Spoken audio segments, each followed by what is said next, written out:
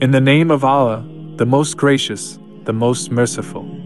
Once upon a time, in a small village nestled between towering mountains, there lived a humble man. He was known for his unwavering faith and commitment to doing good deeds, not for the praise of others, but solely for the sake of Allah. One dark night, as the moon hid behind thick clouds, he decided to climb the tallest mountain in the vicinity, seeking solitude to reflect on his life and strengthen his connection with Allah.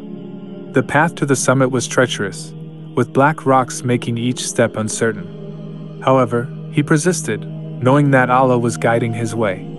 The young boy's name was Owais. As he reached the peak, surrounded by darkness, Owais contemplated the profound concept that Allah is the all-seeing. Despite the obscurity of the night and the blackness of the rocks, Allah could see every footstep Owais took. This realization filled Owais with awe and a sense of responsibility. In the silence of the mountain, Owais whispered his deepest thoughts and secrets to Allah, recognizing that nothing was hidden from the all-seeing. He pondered the analogy of how, just as advancements in medicine allowed us to uncover diseases within our bodies, Allah knew the intricate details of every nerve and the hidden secrets of our hearts. Owais thought about the world below, where CCTV cameras were strategically placed to deter crimes. People avoided wrongdoing in their presence, yet Allah's watchful gaze was far more encompassing, observing every action, whether in the open or the shadows.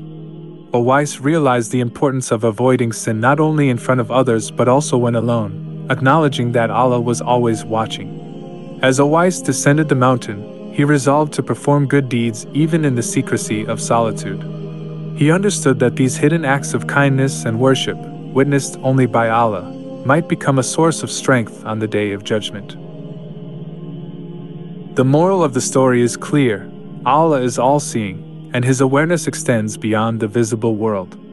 Knowing that our deeds are witnessed by Allah should inspire us to uphold righteousness not only in public but also in private. The sincerity and purity of our intentions in performing good deeds when no one else is watching may hold tremendous value in the eyes of Allah, providing solace and reward on the day of judgment.